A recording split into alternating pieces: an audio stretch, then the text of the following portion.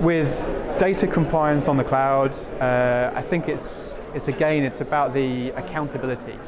A cloud provider will have very broad ranges of certifications around data center level security. They'll have an army of people looking at things like GDPR, but they're doing it with respect to how to run their own business.